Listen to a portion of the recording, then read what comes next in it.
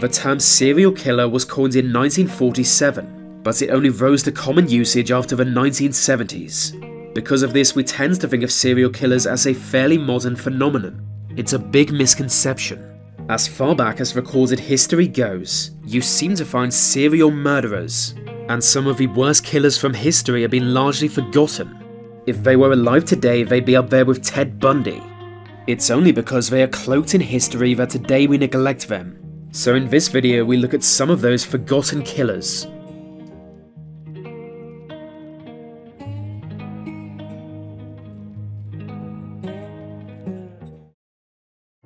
In northern Jamaica can be found a ruined castle, slowly crumbling into the soil. Countless people visit this mysterious ruin each year, but not all understand its dark past. It was built in the late 1700s by the Scottish landowner Lewis Hutchinson. He named it Edinburgh Castle, after the much older castle in Scotland. Little is known of his background, or of how he afforded to build a castle, but before long, local residents began to accuse him of all kinds of criminal activity. To start with, it was only said he had been stealing cattle, which in those days was enough to start a war, but following accusations would be much less mild. Almost immediately after the castle was completed, people in the area started disappearing. At the time, many travellers, merchants, and even pirates would visit the castle, as nowhere else in the area let strangers stay the night. But sleeping at the castle was not a good decision. Hutchinson had a bloodlust, being unable to resist murdering guests. Few facts about the killings are available. Rumour has it he would order his slaves to throw the corpses into a nearby sinkhole. Today that sinkhole is known as Hutchinson's Hole, and Hutchinson is known as the Mad Doctor of Edinburgh Castle. You can only keep this kind of thing secret for so long, and eventually a soldier was sent to bring him in for questioning. Being pretty much insane by this point, he simply murdered the soldier, which to be fair, they should have seen coming. But either way, this final murder dooms Lewis Hutchinson. In 1773 he was put on trial and executed by hanging. No one knows how many lives he took, but from clothing found at the castle, some estimate a body count above 50.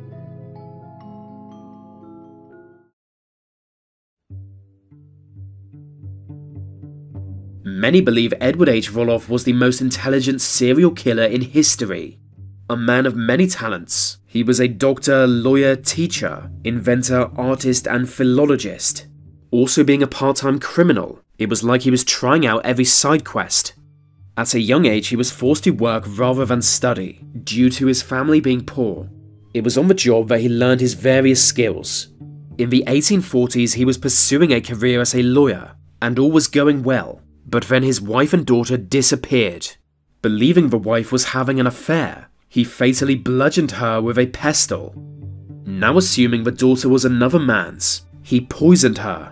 Like Ted Bundy, he defended himself in court, which is never a good idea. There was not enough evidence to prove murder, but Roloff was found guilty of kidnapping. He would spend 10 long years in prison, but being a genius, he used that time to learn philology, the study of how languages develop. He even tried to publish his own theories while locked up.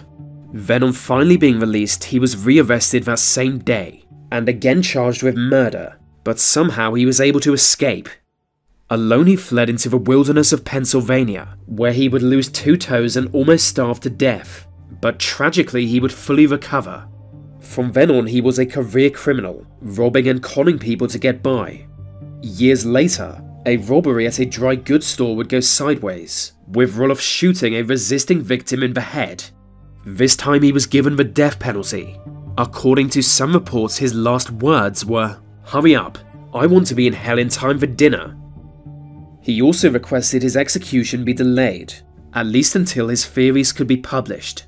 With no one left to claim his body, Edward H. Roloff's brain was removed. At the time, it was the largest brain on record, and still now is kept at Cornell University. Now known as the Genius Killer, it is thought he murdered 5 people. At this point, one of the most well-known historic serial killers is Elizabeth Bathory, the countess who used her position to murder peasants. But you might not know there are multiple other killers with an eerily similar story. One of them is Daria Saltykova, a powerful noble in 1700s Russia. Her wealthy husband died young, leaving her the richest widow in Moscow. More than 600 peasants were under her control, so it's unfortunate she was sadistic, with a love of torture. Blinded by jealousy, she hated any woman considered more attractive than her, and especially younger women. Torture was a hobby of Saltykova, usually in the form of beatings or burning. Victims' complaints were ignored for obvious reasons, but as her crime spree went on, even 1700 society was horrified by it. She was accused of killing 138 people, most of which female serfs under her control. But also for obvious reasons, very few witnesses were willing to give evidence. She was found guilty of killing 38 people, but everyone knew the true number was much higher. Her punishment was severe. For an hour she was chained up in public, with a sign around her neck detailing the crimes. Then she was sent away to a monastery, dying years later chained up in the cellar. And she is just one example. There was also the English heiress Elizabeth Branch, who killed all of her servants, and Madame Lalaurie, the New Orleans landowner who killed slaves in her home. Another prolific female serial killer was Catherine Malveson. A mysterious figure of 17th century France, she led a network of fortune tellers, but the network did a lot more than just tell fortunes, providing drugs and poison to clients.